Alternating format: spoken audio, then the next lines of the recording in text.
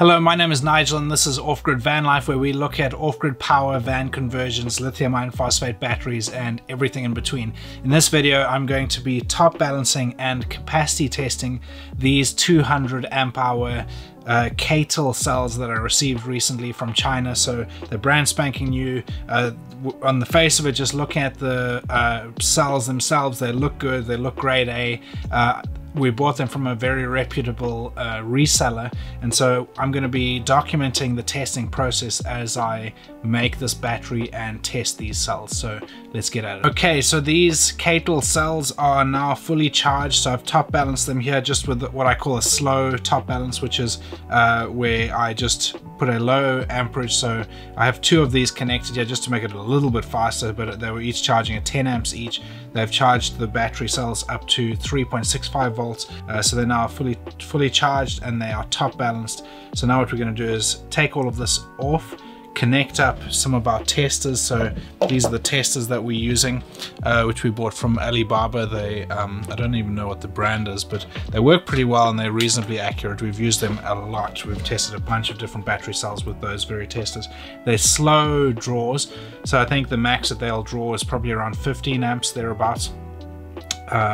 So it'll take a while, probably the best part of a day, to deplete these cells at 200 amp hours. So what we're going to do is I've got 4 of these testers. I'm going to connect one to each of the cells and we'll just run them simultaneously, and then we'll just mark off and just document how each of the cells performed to see how they do. So let's set this up and we'll get testing.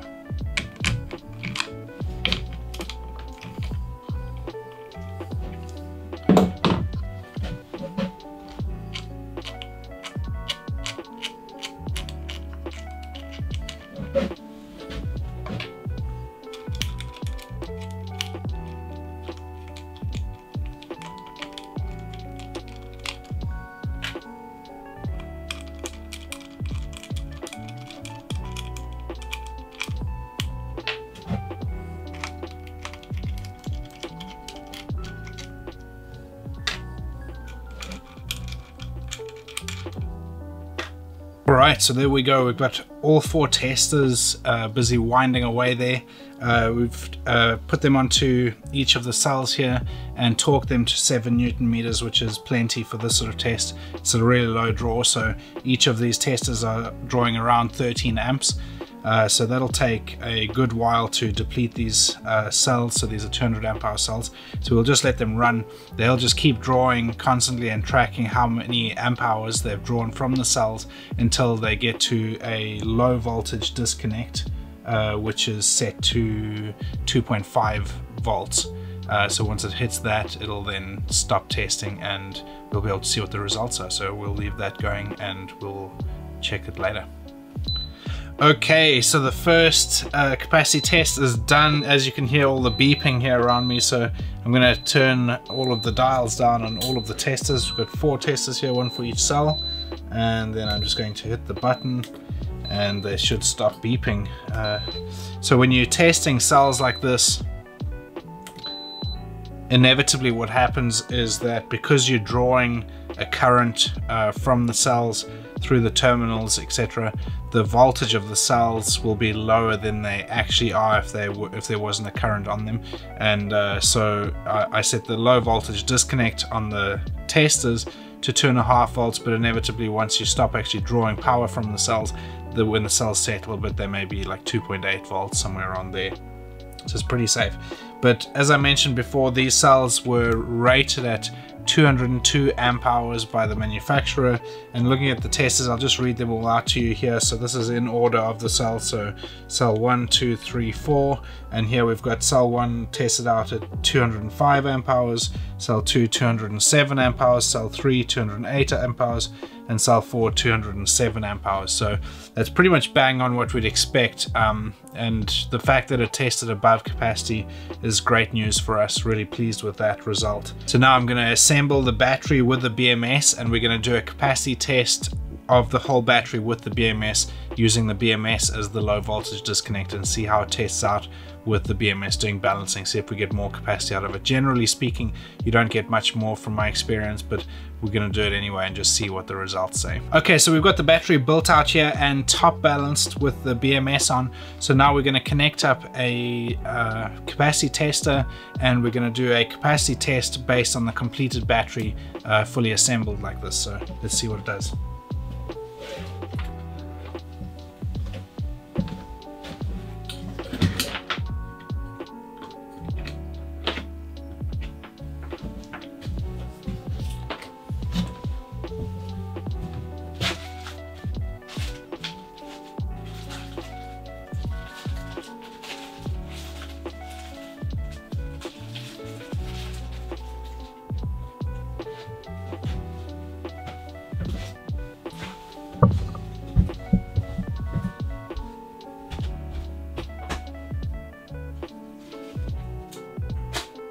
Okay, so we've got the capacity tester all set up here. I'm going to turn that up now and leave it. It'll probably take the best part of 12 hours thereabouts. We're going to be drawing roughly around 15 amps or so. So it'll probably take about 12-15 hours to deplete this battery completely. And obviously the BMS is what's going to do the low voltage disconnect for us. So when it gets to that low voltage that I've set on it, it'll cut off and protect the cells, and we'll be able to see if it has given us what the manufacturer said it should. Well, that, my friends, is the sweet sound of the capacity test having finished. So I'm going to dial this back, and then when I hit that button, we can see we got 207 amp hours on this test. So I'll just show you there once again, 207 amp hours, you can see there, which is awesome. That's pretty much exactly what we got on the individual cells, are all around the average. I think the average was 206 amp hours. So considering that these cells are rated at 202 amp hours, I'm very pleased with them. So far, just from the testing that we've done, these CATL cells are great. I'd put them on a par with Eve and any of those other sort of similar type lithium iron phosphate prismatic cells. So I definitely recommend these if you're looking for an affordable, really cost-effective way of building out a lithium battery. Building a battery like this, all in, I think these cells were like $80 per piece, somewhere around there, maybe $90 per piece. And you consider the BMS, I think, was like $140, something like that. So for under $500, built out a 200 amp hour battery bank. If you were to build the same battery bank out of lead acid, you would probably need at least 3, maybe 4 lead acid batteries.